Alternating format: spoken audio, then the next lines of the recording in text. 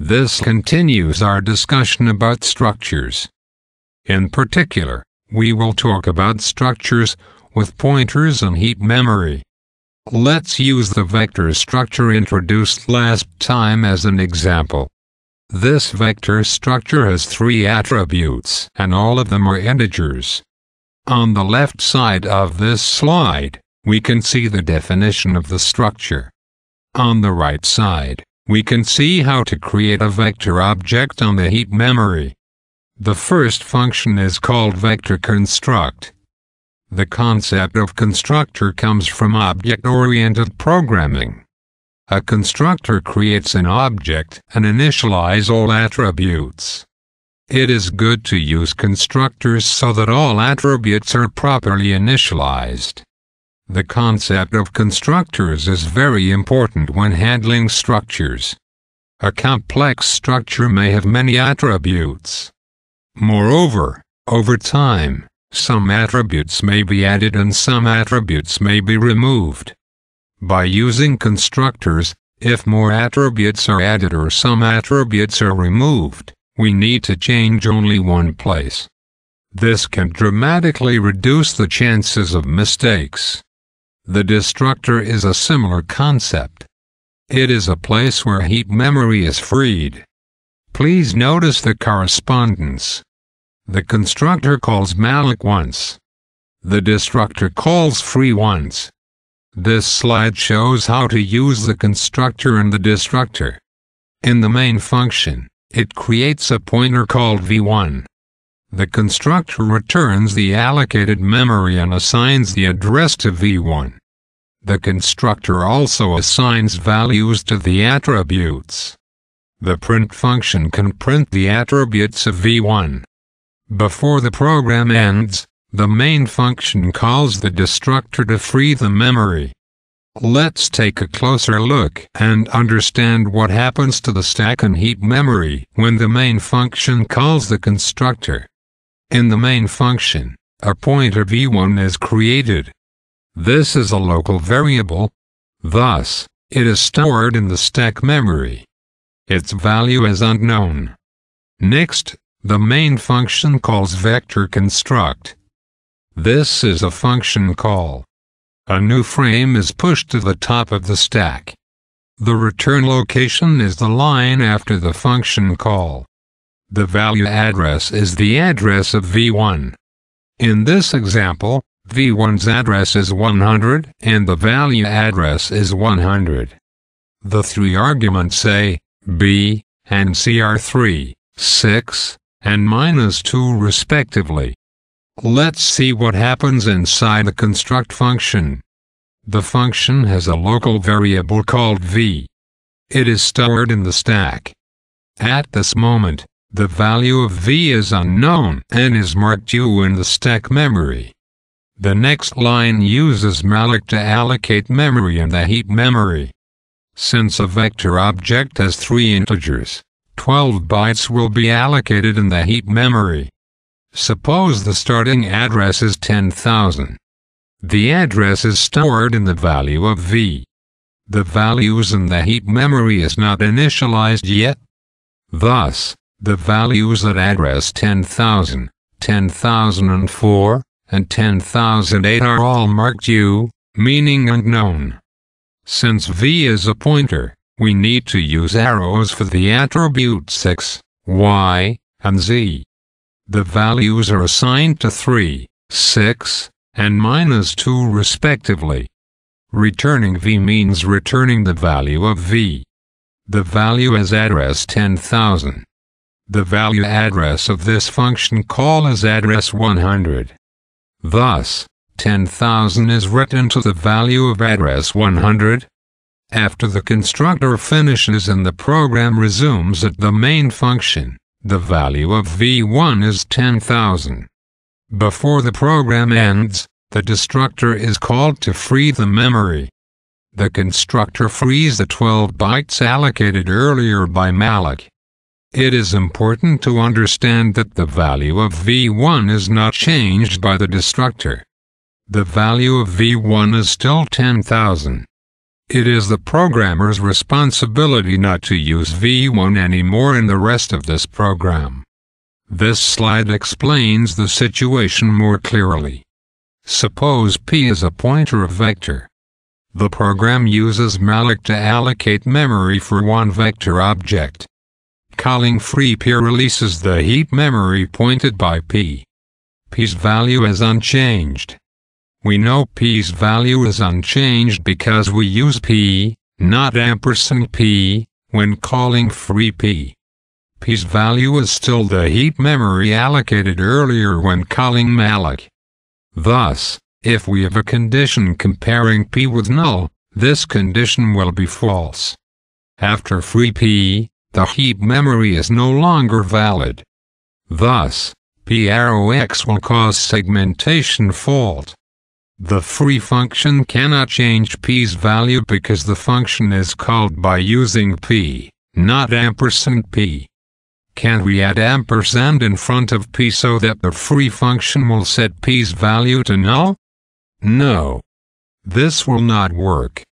The free function takes an address and releases the memory at that address. If we add ampersand in front of p, we will get p's address. However, p is a local variable. That means p resides on the stack memory. %p is an address in the stack memory. It is not possible to free stack memory. Thus, free %p is wrong. What does segmentation fault mean? Inside a computer, memory is divided into smaller units called segments. The operating system gives each program several segments to store data. When a program X intends to access data in a segment that belongs to another program Y, the operating system will stop the program X. This is to protect the space of program Y. In other words, segmentation fault occurs when a program intends to violate the computer's security protection. Let me explain this by using an analogy. A computer is like a hotel. Each program is like a guest in the hotel. The hotel assigns guests to different rooms. Each room is a segment. If a guest X intends to enter the room that has been assigned to another guest Y, guest X violates the hotel's rules. To prevent segmentation faults, your programs should malloc memory before using the space. The programs must not use memory after free. Also, the programs must not call free twice. Remember, one malloc corresponds to one free, always. The next topic is about structures that have pointers as attributes. Consider this structure called person. The structure has 4 attributes, 3 integers for the year, month, and date of this person's date of birth. The last attribute is a pointer to character for this person's name. The constructor will create a person object in the heap memory. This function returns a pointer to a person object. The function takes 4 arguments for the name, the year, the month, and the date of this person's date of birth. This function first creates a local variable as a pointer of person. Then, the function allocates memory on the heap memory. The person's name needs to have space before strcpy. Please remember to add 1 for the ending null character. The other attributes for year, month, and date can be assigned. Then, the constructor returns the value of the pointer. This slide shows how the constructor can be used. The main function has 3 pointers p1, p2, and p3. p1 and p2 store the addresses of the heap memory from the constructor. p3 copies the attributes from p1's attributes. As you can see, the copy function calls the constructor. The destructor frees the memory. Please notice that the destructor frees memory in the reverse order in the constructor. The construct malloc memory for p first and then p_name. The destructor frees the memory of p_name first and then free the memory of p. It is important to understand that the order must not change.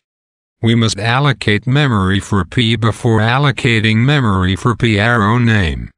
The reason is that p_name does not exist before malloc p. In contrast, in the destructor, we must free p_name before free p. If we free p first, then p_name does not exist anymore and cannot be freed. The next topic is shallow copy or deep copy. The problem occurs when a structure has one or several attributes that are pointers. Let's understand what may happen. Suppose the main function calls the constructor to create an object and assigns the result to a local variable called p1. This shows the stack memory immediately after entering the constructor. The return location is the line after calling the constructor. The value address is the address of p1. Please notice that the argument n is a pointer. Its value stores the address of the string my followed by the null character. The other arguments are integers, with values 1989, 8, and 21. When the constructor reaches the first line, a local variable p is created. This is a pointer and its value is unknown. The next line allocates memory by calling malloc. Suppose malloc returns the space in the heap memory and 10,000 is the starting address of this piece of memory. The value of p is 10,000. The next line calls malloc again. Suppose the malloc returns address 25,000. This address is written to the value of p_name. Please notice that calling malloc twice does not necessarily get memory addresses that are adjacent. It is possible that there is a gap between the two memory addresses. The next line copies the string from the stack memory to the heap memory. The next three lines assign the values to the heap memory. At the end of the function, the value of p is returned. The value address is 100. Thus, the address 10,000 is written to the value at address 100. After the function returns, the frame for the constructor is popped. Please notice that the space allocated in the heap memory is still there, until the program calls free to release the memory. What will happen if the program calls the copy function? As we have seen earlier, the copy function calls the constructor and the constructor allocates memory. Thus, p3 will point to a different pieces of memory from where p1 points to. In contrast, if we create a pointer called p4 without using the constructor, p4's value is the same as p1's value. In this case, the two pointers point to the same memory address. Please notice that changing p1 arrow year will also change p4 arrow year. What will happen if we use the copy function for p3 first, assign p1's value to p4, and then assign p4's value to p3? This slide shows the memory after finishing the second statement. p4's value is the same as p1's value. p3's value is different, meaning that p3 points to another piece of memory. After the third statement, the value of p4 is assigned to the value of p3. In this case, p1, p3, and p4 all point to the same memory address. Meanwhile, no pointer has value 20,000. That means this piece of memory is no longer reachable. This piece of memory is lost. In other words, memory leak occurs. Next, consider a different scenario. This program creates a person object called p1. Please notice that there is no asterisk in front of p1. Thus, p1 is an object, not a pointer. We can assign values to the attributes. Because p1 is an object, not a pointer, we need to use dot, not arrow. p1.name is still a pointer. Thus, we have to allocate memory for it. We can use the struct function introduced in an earlier lecture. The struct function will allocate memory and copy the string. Suppose this piece of heap memory starts at address 25,000. This is what the memory looks like now. What will happen if we create another person object called P2? Please notice that there is no asterisk in front of P2. Thus, P2 is an object, not a pointer.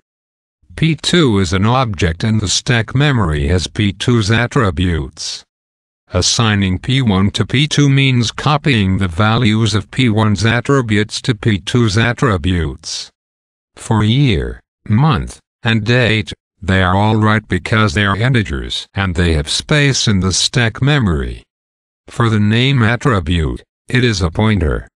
Copying P1.name to P2.name means that the two pointers now point to the same piece of heap memory. This can be understood in another way.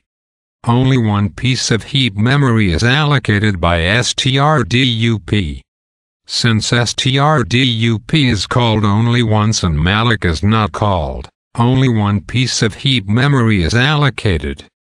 The two pointers have the same value and point to the same heap memory.